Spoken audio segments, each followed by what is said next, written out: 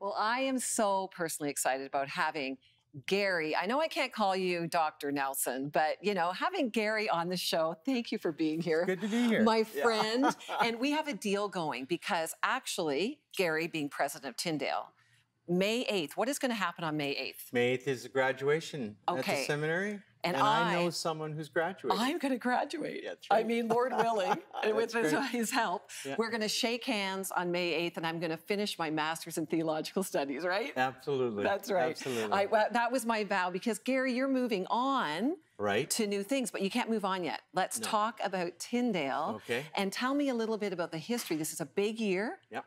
125 years. Yeah. That's amazing. It is actually. It's quite striking because in 1894, 94, I should say, 1894, they started what was then called Toronto Bible College. Okay. It came because Hudson Taylor came from China to speak and try to bring a number of missionaries back with him to China. Wow.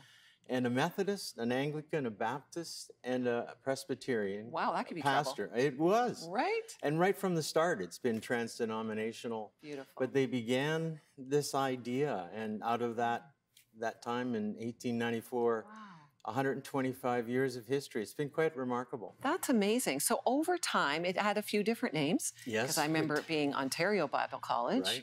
Right. Am I missing one? London College of Bible and Mission joined with, was then Toronto Bible College and became Ontario Bible College. Okay.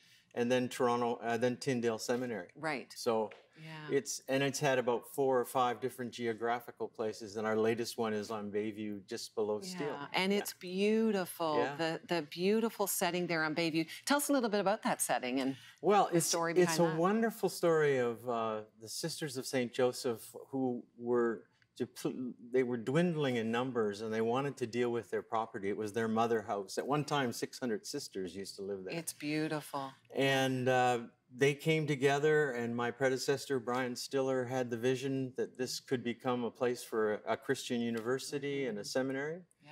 And out of that has emerged this, it's absolutely exquisite chapel and the building itself. And I hearing the history, I appreciate that still DNA is there today of this multicultural, multi-denominational perspective, even in the profs, which I've really valued as a student there. It's 56 different denominations. Wow. Probably 60 different ethnic groups.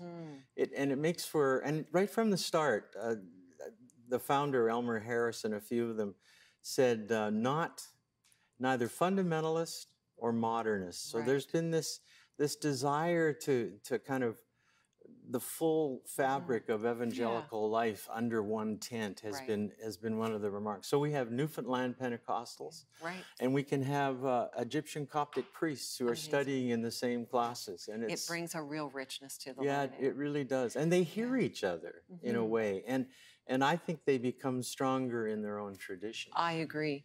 Tell us about your journey. How did you get in this role? You've done missions, you've led churches, and now Well, there were 4 themes that had been, I'd always taught at a seminary all the time that I was pastoring. And then in my previous 10 years, I was the head of an international development mission organization. And when they first approached me, I could see, I've always believed that God's will is not a tightrope to be walked, but a park to be explored. Wow, that's good. And the best paths in that park are usually the ones where the kind of themes that God's been working on in you are kind of converging. And that's what happened in this. It was the chance to pour my life into students and to I believed it was a critical time in the life of the church and the mission of the church.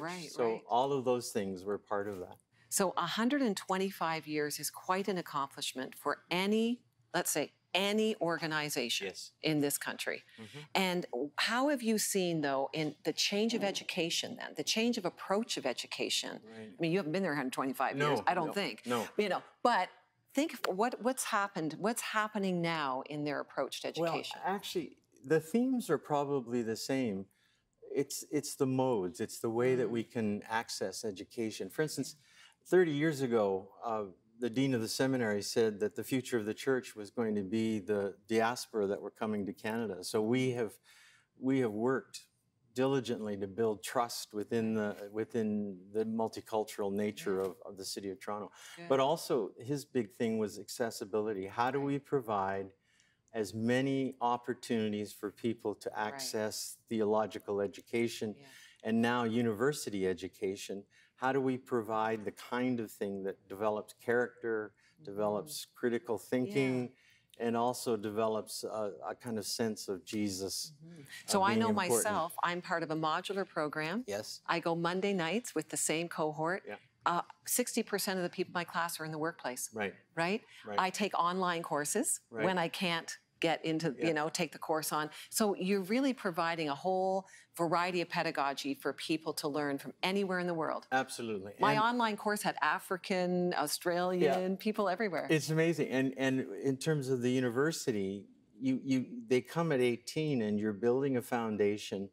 And our belief is that if you can build that foundation, launching them into the next thing, you're providing them the equipment to actually navigate and negotiate an incredibly complex world as a person of faith. And why do you think it's important to have theological education, formal theological education? Because I think in this complex time, you really need to reflect biblically and theologically. I mean, what seems like simple answers are really not as simple as we think. Like, how do we decide what really matters?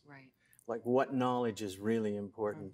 And then how do we navigate that in the radical center of a gospel that says it's about love and servanthood and all of those kind of things? So I just think the challenge in this day and age for people of faith is to somehow interact in that kind of complexity with not easy answers, but with a humble sensibility. And as we've already said, this theological education is just for those going into what we would call formal ministry. Right? Talk to that. Yeah, well, in the seminary, probably 70% of the students are not training for a, quotes, traditional theological, pastoral kind of education. At the university, we've got 40 students in graduate school studying master's degrees now and PhDs in philosophy, in business, and all of those. Teacher education. And teacher education. Imagine a whole cohort of teachers who've been taught at Tyndale now out into the public school system. And grounded and knowing their faith, right? Yes, absolutely. Not just maybe in, no disrespect to our Sunday schools and our Christian education in churches, but having a deep theological understanding of why we believe what we believe is essential. Absolutely. And I think the other part of that is not in a bubble. So we invite non-Christians to participate in our Bachelor of Education program. Amazing. And so they have to learn to navigate that in a place that is unapologetically Christian. So how are you going to celebrate the 125th? Big celebration on the 22nd, and there's a big homecoming. We're announcing the chair, the Alistair E. McGrath Chair of Christian Thought and Spirituality. Oh, wow, that's exciting. So people can find out more information. Just go to the website, Tyndale, www.tyndale.ca. Okay, I've been to that website a few times myself. I got a back door into. I personally am so grateful for Tyndale. I have a son who's graduated, a daughter, 2 daughters-in-law who have graduated from Tyndale. And as we have this, we've made this deal today, okay? May 8th. I'm shaking your hand on May 8th. Shaking my hand. It'll be an official, but thank you for what you do. Thanks. And we just, as we are passionate about learning and growing, I even say to those of you watching that, you don't have to be in full-time formal ministry, but you can grow in your faith. And let's be people who are deep in our knowledge of Scripture. So we go out into this nation and around the world with the gospel of Christ, really knowing what we believe. Thank you for being here so much. It's been great. Gary, God bless you. And now a magician discovers why fame and fortune, well, they're only an illusion. Watch.